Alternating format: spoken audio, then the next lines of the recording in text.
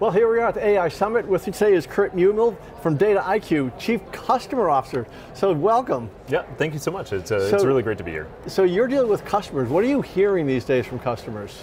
Well, so the main themes that we're hearing about, they're multiple, right? I think that the fact that there's value in AI, there's value in data, nobody's asking those questions anymore. The questions are all about scale. How do you generalize the technology? How do you get more people involved in that process? And then of course, how do you manage it then at that scale? It's one thing to manage a team of experts who have a high level of trust, who are highly trained on the underlying technologies. It's another thing to manage then, thousands and thousands of individuals who may be doing these more advanced techniques for the first time. So we wrap that up into a broad theme of governance, AI governance, which is also a really hot topic these days as well. So where do companies start with this? I mean, all of a sudden there's this proliferation of data because of connected devices. Sure. Do they one day just wake up and say, we've got a data problem? Or is this like the slow burning frog thing where it's like eventually they just explode? Yeah, no, so actually just earlier today, I had that very question from a company, manufacturing space. They haven't done too much advanced data work yet. And that was precisely their question, is where to start. And so my recommendation to that person was to identify a use case, an internal application, which is going to have some sort of relevance to their business, which technically is going to be feasible. But ultimately that motivation from the company to work on this, there's a strong external pressure that everybody's doing it, so we need to not be left behind, which I think is valid. But also then just a growing consensus that the successful companies of the future are going to be able to leverage their data, and going to be able to generalize the use and analysis of their data within their organizations, and ultimately do things which are of greater and greater value for their business. What we're seeing is that really most companies really are convinced that that's necessary, but to your point, they really are struggling with how do we get started, and where do we how do we take it then to the next level? So when you go into a company that's relatively new at this, do you find that their data is kind of a mess? Is it all over the place? Is it not correct? What do you find? Well, that's true for every single company. It's a mess. The data's all over the place, and I think that we used to think that you need to, we collectively, used to think that you needed to have very clean, highly structured data to work with. What we're seeing now is almost a paradigm shift in the thinking that no matter what, the data is going to remain messy. And even if you were to perfect your existing data, at some point you're going to introduce new data that's going to be more messy, and you're just going to be back at ground zero. So I think what we're working with our customers to see is that it's okay to have messy data. You don't necessarily need to get everything in a structured, highly structured environment on the data side.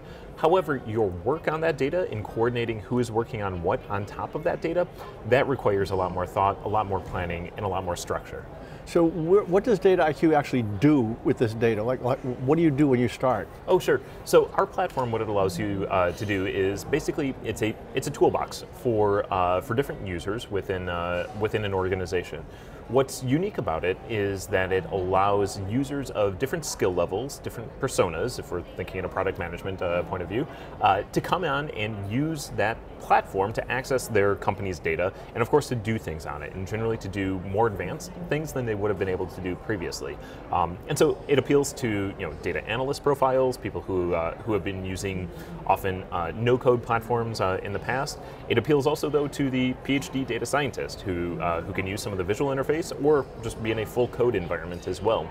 It's a very ambitious product positioning, but ultimately that's where there's a lot of the value is in the fact that we're willing to build a common platform for multiple different individuals to then go and do more with their data, which can be anything from data analysis, data cleaning, data pipelines, all the way out to machine learning, deep learning, and the management of those models when they're out in production.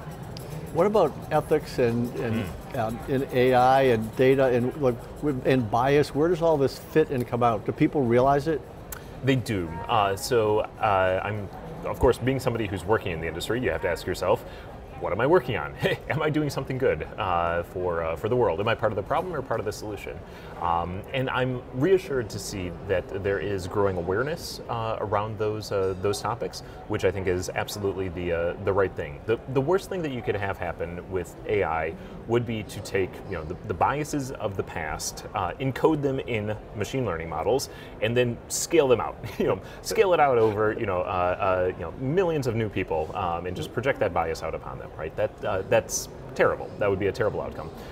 And so what we do about that, specifically at Dataiku, is, well, one, develop functionality within the platform to allow our users to identify risks of bias. We develop capabilities so that let's say the management in the organization can then have oversight on what's being done to make sure that nobody is, even inadvertently doing something that they should not be.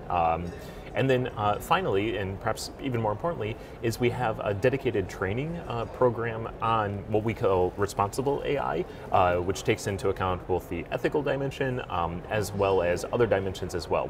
So it's something that we hold really close to our heart. We truly believe in the potential, the positive potential of AI, but we certainly have our eyes open to the negative potential as well. So everything we can do to mitigate that risk and maximize the positive benefit, we're here to do that. And can your technology actually catch human bias? Yeah, so there are techniques which allow you to say that, look, the data that you're developing, you're training this model on, it looks like it may be biased in a particular way, and you may not have noticed that, but you should probably go and have a look. The machine doesn't know for sure, but it can say that this indicator, this variable, looks like it might be a little bit out of whack compared to what might be expected.